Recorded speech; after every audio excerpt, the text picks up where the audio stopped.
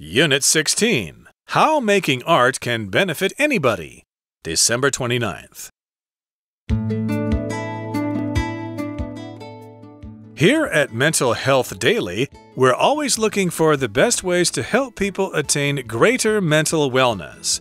One of the best methods we know for easing stress and anxiety is exercising your creative spirit, and that is precisely what art therapy aims to help people do. Doubters may say it's all just doodling, but research shows the real and substantial ways that art making can physically alter our responses to stress.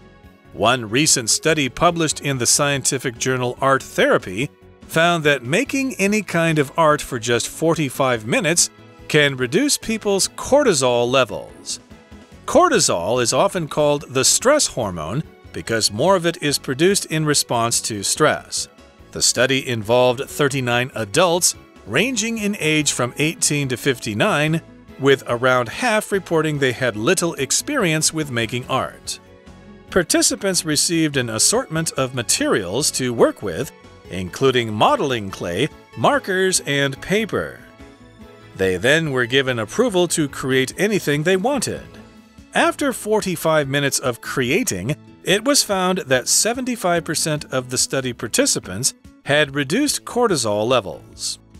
Researchers weren't surprised that art making reduced cortisol, but what did catch them off guard was that the effect was as strong for novice artists as it was for experienced ones.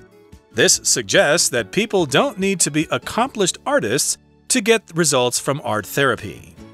The simple act of creating is enough to bring about definite results.